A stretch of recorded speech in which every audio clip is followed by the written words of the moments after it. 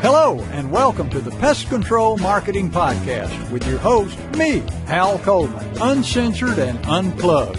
Pay attention, take lots of notes, because you're going to find out exactly how to get more new customers, more referrals, and grow your business.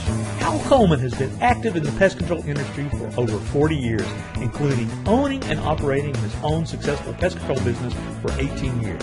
He now devotes his time to helping other PCOs and other WCOs double, triple, and even quadruple their businesses faster than they ever imagined. Be sure to check out his website, pestcontrolmarketer.com. For more information about Hal's coaching program, you can reach him at 770-993-0004 or email him hal@halcoleman.com. Mike Stewart is known as the Internet audio and video guy. Since the birth of the Internet, Mike has been showing small business owners how to get more new customers, increase their sales, and grow their businesses online using audio and video, now with iPhones and Android phones. For more information about Mike's coaching program and his online training courses, visit MikeStewartCoaching.com or email him mike@internetaudioguide.com. Hello, everybody. It's Mike Stewart, and I want to let you know about this month's podcast. We have members of PestControlMarketingGold.com. It's a membership coaching club between myself and Hal Coleman at PestControlMarketingGold.com. And we put out to have our members ask us questions. So here are the questions and the answers from PCOs just like you from our membership site. Hope you'll check out the membership site. There'll be links to it here in the podcast, on the podcast page, but it's real easy. Search for PestControlMarketingGold.com, and you can find out about how Hal and I work with PCOs and WCOs just like you to help you every month do offline and online marketing that makes a difference in your business. So these are real questions from real users just like you, and Hal and mine's answers in this podcast. All right. Websites. We talked about websites. This is one for you, Mikey. Well,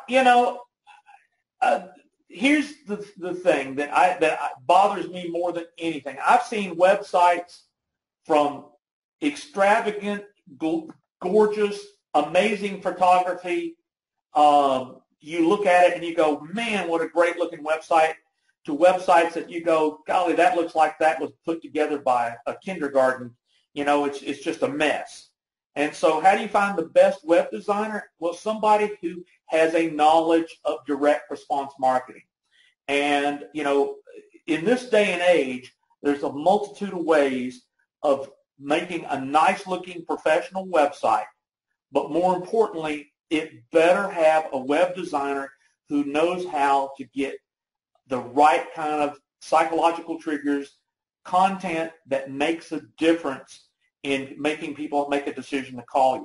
There's so many aspects of what you want to do with your website. Number one, it needs to be compatible with cell phones. Did you know that 96% of the small business decisions are made from people finding your business website on a cell phone? So if your website is unreadable on a cell phone, you don't know how much business you're losing for that. So number one, you want to make sure that bold promises, response triggers, direct response messages, the ability to learn what sets you apart, your guarantee. I mean, there's so many direct response marketing strategies that if that content is not on your website, we found websites, Hal and I, when we were working with clients, that you don't know if they sell puppies and family lawn furniture or if they kill bugs. You need to make it clear on your website. So you need a web designer who will put the content on there that converts strangers into customers. And that's the best web design. I like to say, Mike, there's only two different kind of websites. There are pretty websites, and there are websites that make money. And they're not often the same. Sometimes they are, but in most cases they're entirely different. So if you're asking somebody, if you're considering somebody as a web designer, one question to ask is, well, let me ask you this. How much in total revenue have you ever sold over the internet? And they're probably going to say, well, what do you mean? How many things have you ever sold over the internet? And a lot of them are just, it's just going to be a blank stare, dead silence. Well, I don't sell stuff over the internet. I build websites for people. Well, okay, well, thank you, because you built my website for me years ago. I don't know how many websites you've built for me and clients, but I'll tell people right now, you and your clients have sold millions of dollars worth of all kinds of products, from boat docks to awnings to restaurants, foods, wines. You know how to sell stuff over the internet. As a side business, you also know how to design a website. You see, so that's what I would suggest. Find somebody who is a savvy internet marketer who knows how to sell using direct response marketing on the internet, and get them to design your website for you. Well, number one, always be in control of your website. Always be in control of every aspect of it. Do not let a web designer have control of your website. We find that horror story over and over again. Learn to manage the content from within your organization. Learn to create content. Dan Kennedy, who is one of the number one direct response marketing consultants in the world, made more millionaires than anybody I've ever met, said, pretty does not sell. Words do. So is the message that people read on a cell phone going to compel them to call you? And that's the designer you want. And so you always build a website that makes it clear to a 3-year-old, you kill bugs, and you're the guy to get them to call to kill your bugs. Now, I'm going to say something. Let's back up to that, but I got one more thing to add here, and it's really going to ruffle some people's feathers. But they don't know where I live, so they can't get a shot at me through my window, okay? All right. But I run into this every day, and you and I talk about this. A lot of people now who are web designers are younger than us. They're millennials, and they look for a different look and a different style than we do. And so they're going to have a tendency in almost all cases to design you a millennial-friendly website.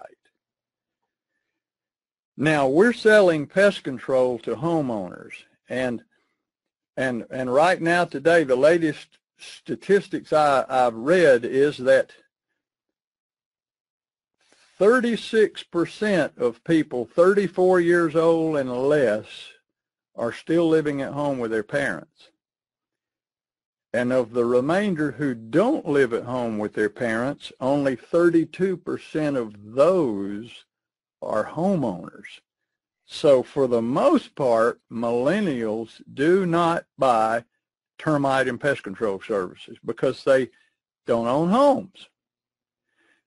Now, your biggest customers in your bread and butter customers in the pest control business are going to be people age 40 to 70. And not all of those, but most of those are baby boomers. They've made a lot of money. They have a lot of money. They have most of the money, and they are homeowners. The vast majority of baby boomers are homeowners.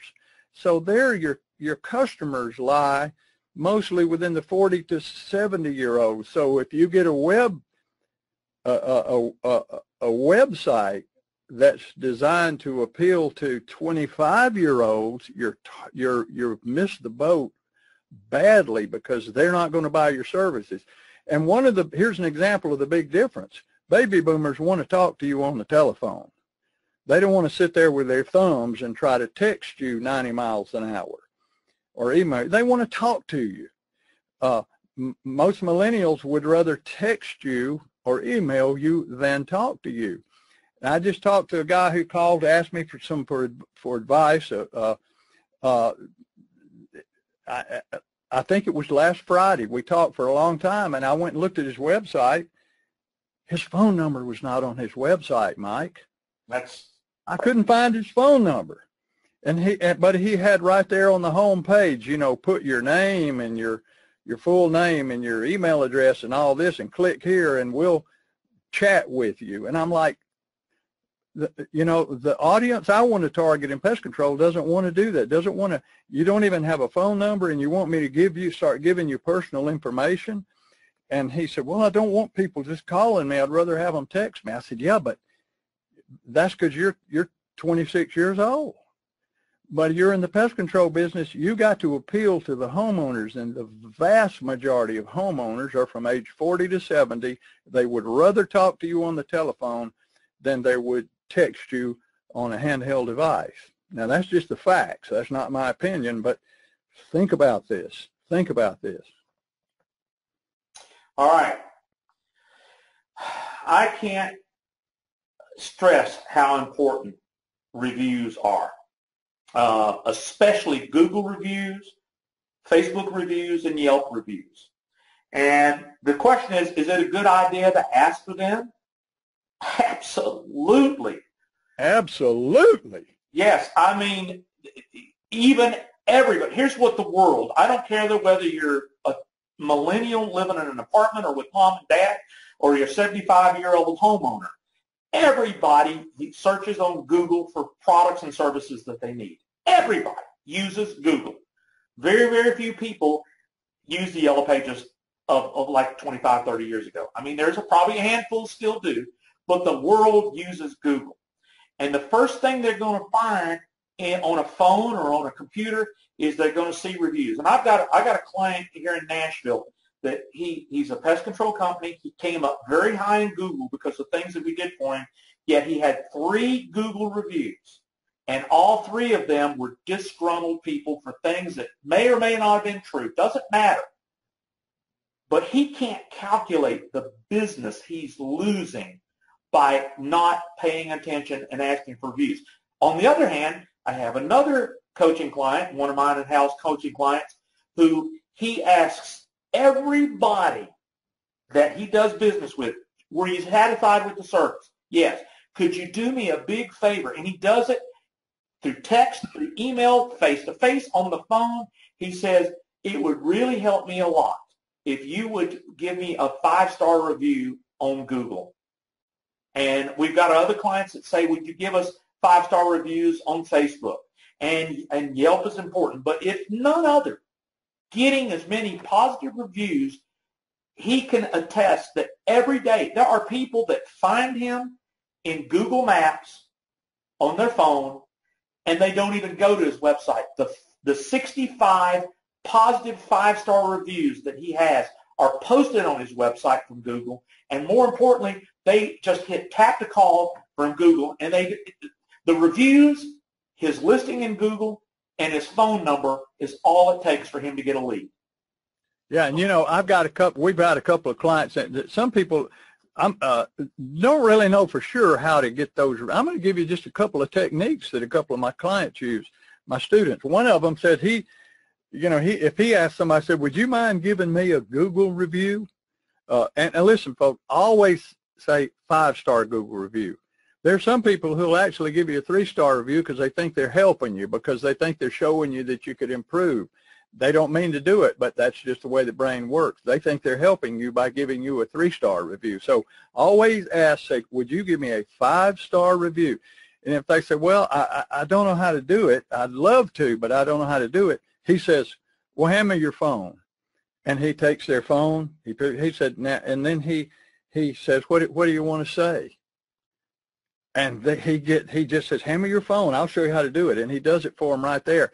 I have another guy whose technicians say he pays them $15 for every Google review they can get. And they tell the customer, they say, we're not allowed to accept tips at our company, but if you like my service, my boss will pay me $15 if you give us a Google review, and it would sure help me out a lot, and I'd really appreciate it.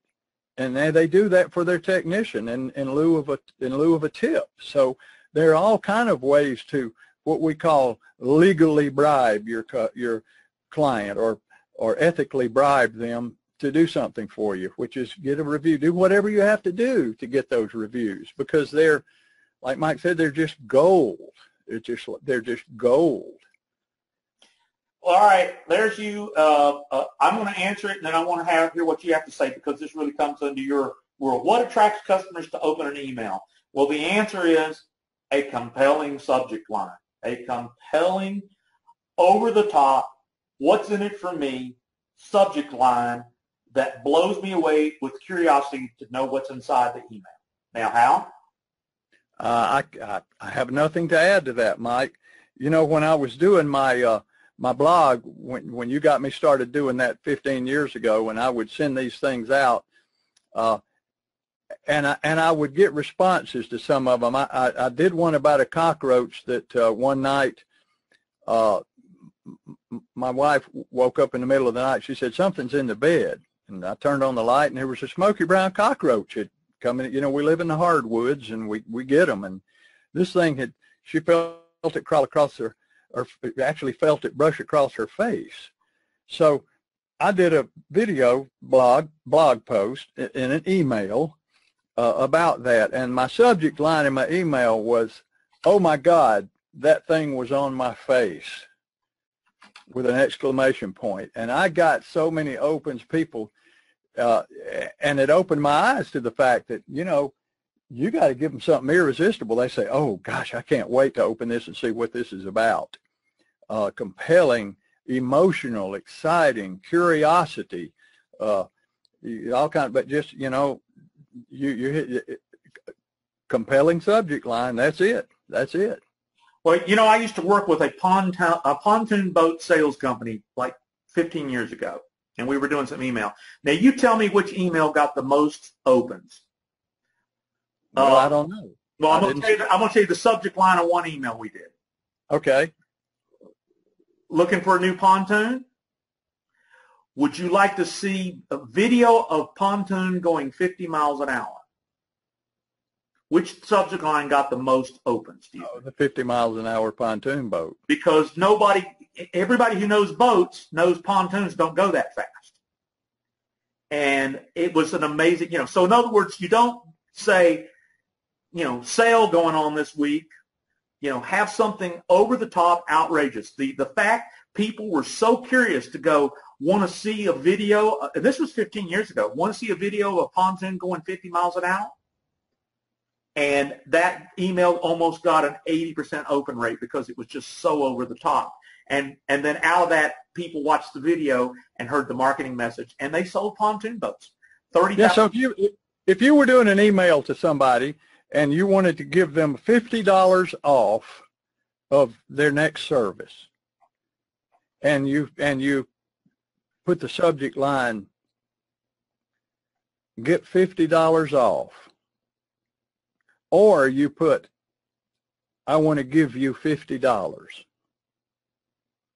Which one you think is going to get open the quickest? I want to give you $50. I want to give you $50. It's just another way of saying you're going to get $50, but it's saying it in a more compelling way that makes people curious to see what this $50 is all about. But if you say, get $50 off your next service, there's no curiosity there. So you eliminate that powerful, compelling response generators eliminated right there. So little simple tweaks in the way you say stuff can make a major difference in your open rate. All right, this is a quick question to answer. We recommend everybody build websites in WordPress. WordPress is a content management system that we build all our websites in. And WordPress allows you to do blogging, blogging is just the mere act of adding more pages to your website of content, whether it's news, updates, journaling, videos, you name it. When you add another page to your website, that is the act of blogging. And the beautiful thing about most blogging content management systems, I'm only familiar with WordPress because that's the only thing I recommend. It's the only thing I teach, and it's the only thing I use. But WordPress has a very simple ability to schedule content to publish in the future. So it's just a setting. pretty much any blog. There's Blogger from Google. There's TypePad. There's all these other systems. Don't use those. Build your website in WordPress, and one of the features of WordPress when you're putting content in a blog format, whether it's video, audio, or text and images, doesn't matter. That's content. You can say, do not make this publicly available to a date until a date in the future. So, like for instance, Hal and I do a podcast of audio at pestcontrolmarketingpodcast.com. That's a WordPress website. We do it the first of the month, and we program that content to be released every Sunday throughout the month. So we spend one morning a month producing our content, but it tells Google and the world and our listeners that there's new content that comes out in the future. So that's how you delay it. It's a setting in WordPress, and it's a very easy thing to learn to do if you have a WordPress blog. All right, what are the best marketing items that should be provided from a search engine optimization? That's what SEO stands for, company. And what should be an approximate charge for services? Oh my goodness, that is an open-ended question that has so many variables that there's no way to really give you a complete, honest answer. But here's the basics. There's two ways of getting people to find you: free and not free. Organic means that you didn't pay for it, that Google said your websites or pages on your websites are found on the top of Google. Nobody cares about 3 pages deep into Google. It's the when people type in a term in the search engine, whatever is on that first set of results, that's pretty much, unless people are willing to dig further, that's called the top of Google. And what you want to do is you want to rank for the words that bring you customers for as many of those words for free. And I've got colleagues who are very successful in the internet, and they say that getting ranked for high competitive terms, if somebody promises you that, I'd be wary of it. And if there's an SEO person on this call, you can argue with me all day long. But my colleagues who make millions of dollars, and if you want to text or post or contact Hal and me and say, who are they? They all say that paid advertising, pay to be to the top for your terms. So what are the best marketing items being provided? Well, no SEO company I know of is going to guarantee you first place for something like exterminator. It's impossible.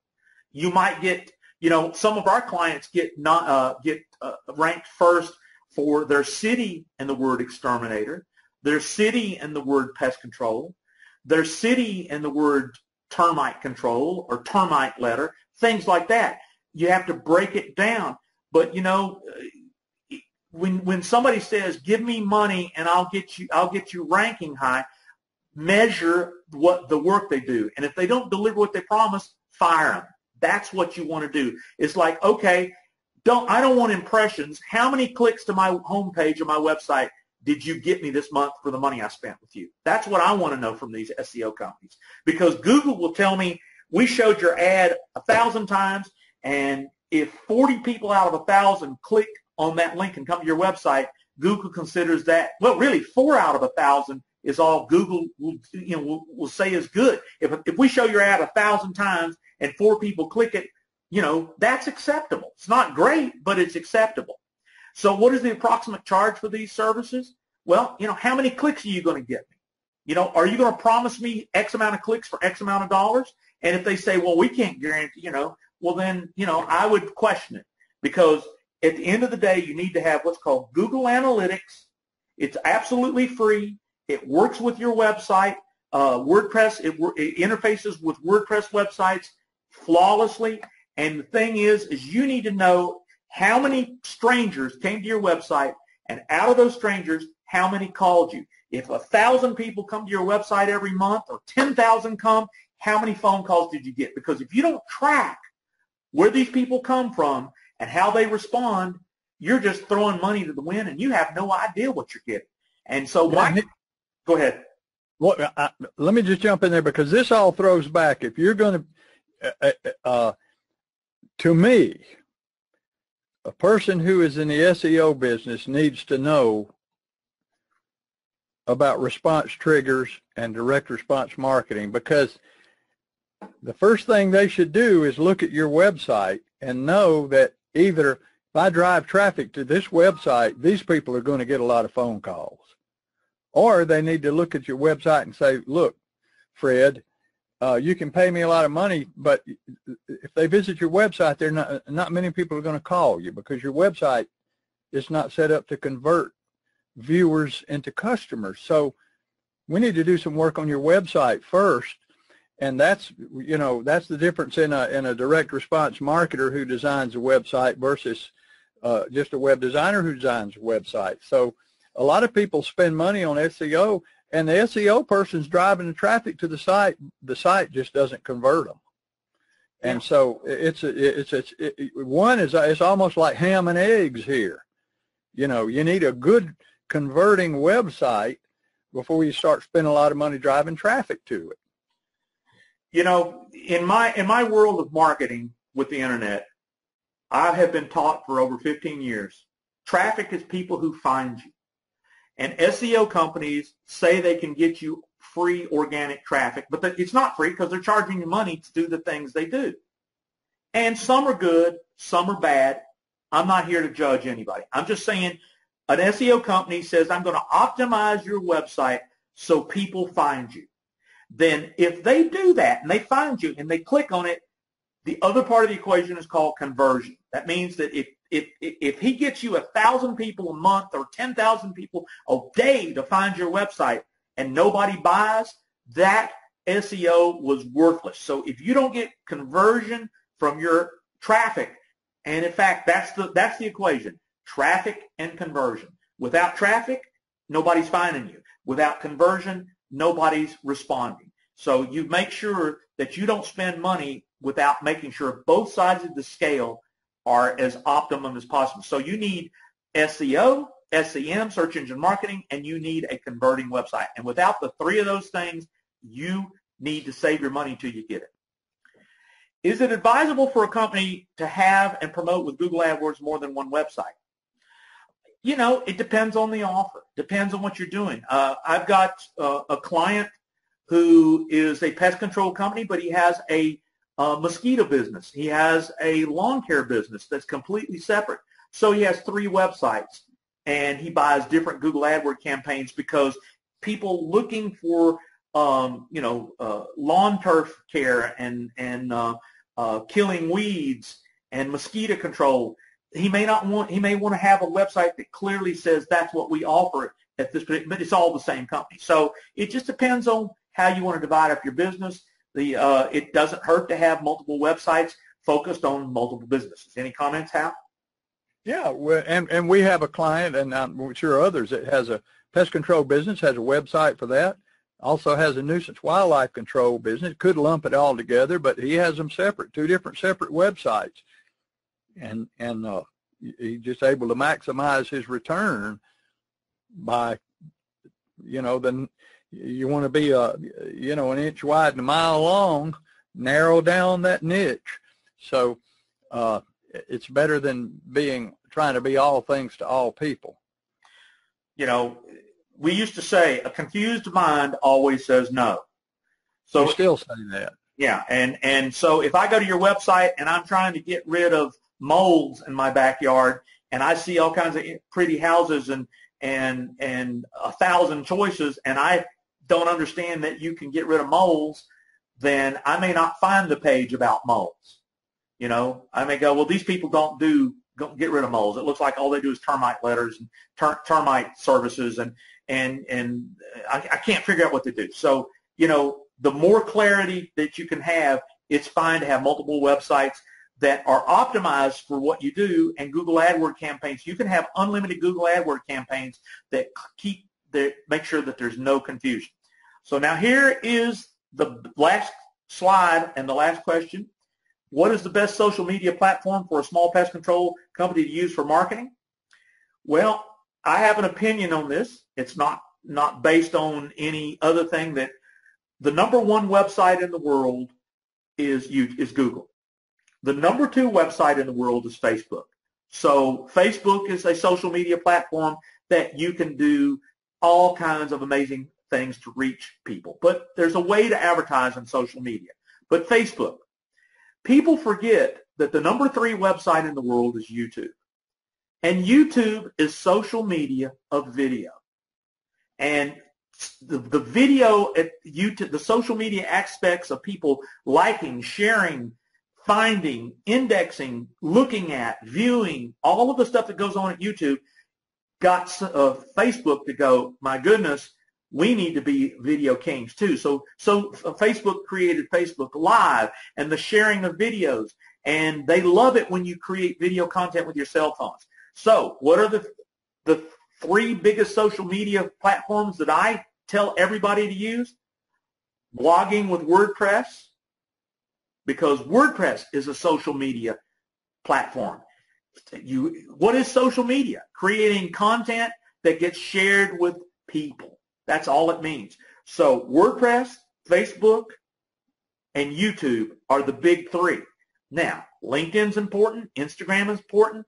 I don't know if Twitter's as big a deal. I don't think a lot of people are tweeting about killing bugs, but I'm not telling you not to. But those are the biggies. And if I were only going to do 3, I would do WordPress, blogging, YouTube, and Facebook. And that's when it comes to marketing, there's a psychology of how you market on social media. It's a conversation. And you tell people, here are problems that I know the solutions. And oh, by the way, you can call us if you want to know more about it. You can't. You know, there's a little formula that I want to throw in there that on Facebook, if you, and all social media, if you go there to try to and try to sell people stuff, they're not going to buy from you. If you go there to educate them and entertain them, they will end up buying from you. It's just like in networking. You don't go into networking to sell. You go in there to help. And then they buy from you because you help them. So the key to generating business on social media is not to go there and just try to see. You can sell and make your offers, but it's all about conversations and education. The